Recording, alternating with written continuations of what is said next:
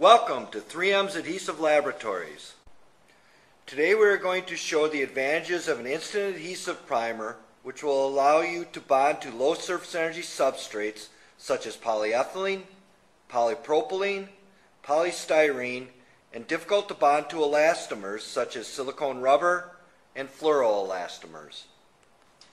In this demonstration we'll be priming the silicone rubber with the primer used for elastomeric substrates AC78 and priming the polypropylene with low surface energy plastic primer AC77.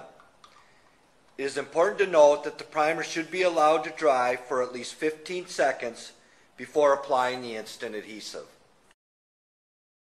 Now we'll apply 3M's plastic and rubber grade instant adhesive PR100 to either one of the substrates. In this example, we'll apply it to the polypropylene and then make the bond.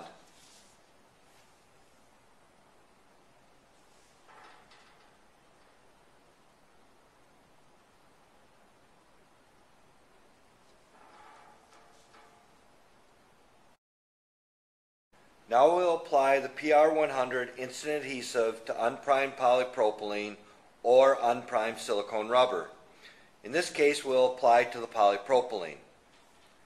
We'll allow the adhesive to cure for 15 minutes in both samples before we test the difference in bond strength.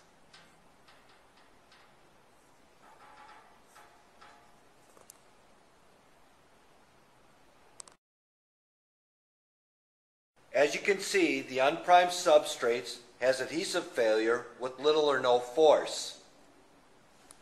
The primed substrates will show silicone rubber tear. This demonstration emphasizes the importance of using primers for low surface energy plastics and difficult to bond to elastomers. Thank you for visiting 3M's Adhesive Laboratories.